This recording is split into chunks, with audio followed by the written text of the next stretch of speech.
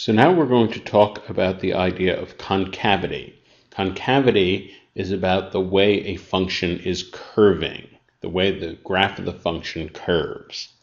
So first of all, you may remember the difference between convex and concave. Convex is something that is curving outward. Concave is something that is curving inward.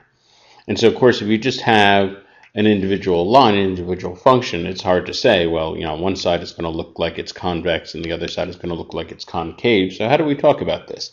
Well, consistently what we'll talk about is which way the concave direction faces.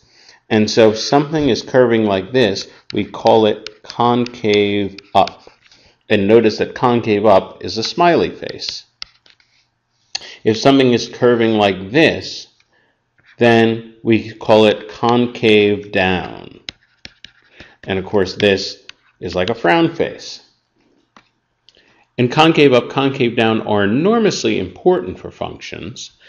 In particular, think about what's happening with the slope.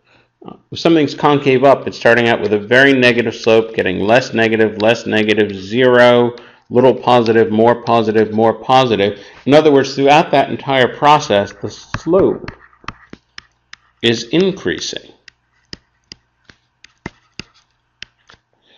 Meanwhile, concave down starts out with a very high slope, and it gets less and less, goes to 0, and then starts going to negative numbers, and then more negative, and more negative. So during that whole process, the slope is decreasing.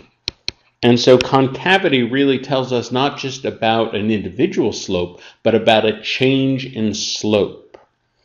You could almost call it a rate of change of slope. And because we're looking at the slope changing, of course the slope is the first derivative, and if we want to know the rate of change of the first derivative, we need to take the second derivative. And in fact, the second derivative is exactly what tells us about concavity.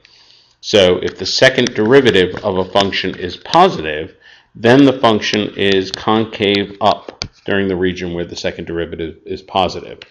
And during the region where the second derivative is negative, the function is concave down. The next video will give an example of this calculation.